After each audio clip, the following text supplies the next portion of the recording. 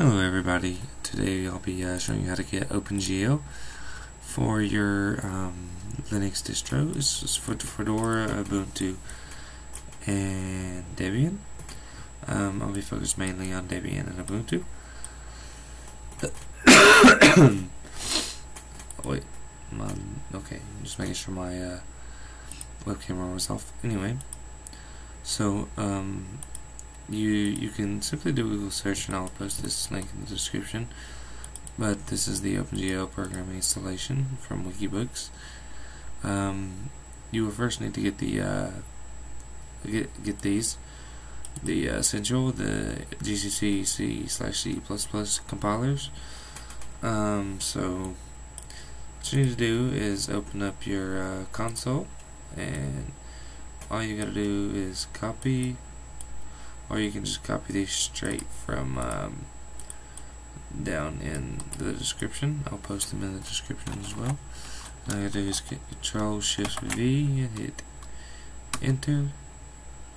It'll ask for your password, and from I already have this installed, it shouldn't be nothing for me. See, but it will be for you. So run that and click yes to all of them, and then you can scroll down to your libraries, and you need this as well. So in this Wikimook will make great use of glue, SDL2. So what you need is this one right here. You can copy this, Control-Shift-V to your terminal, hit enter. It's going to do that. Now I always do sudo apt-get update afterwards, and it'll run that, and I shouldn't have nothing to update, so it should be about done now. It's a little bit slow because let's see here, I have like 40 things running right now, so downloading some free games right now just to test them out and stuff. But anyway, so after that you'll be like, oh well, I can to check my version, I can just run this command down here, which is your grep. So whenever you can do this, it won't show up like this.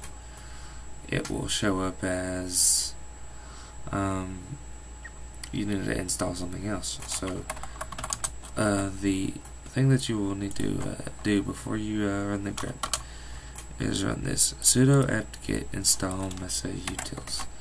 So you hit Control-V, hit enter, and it'll install that. Now sudo apt-get update, just to make sure,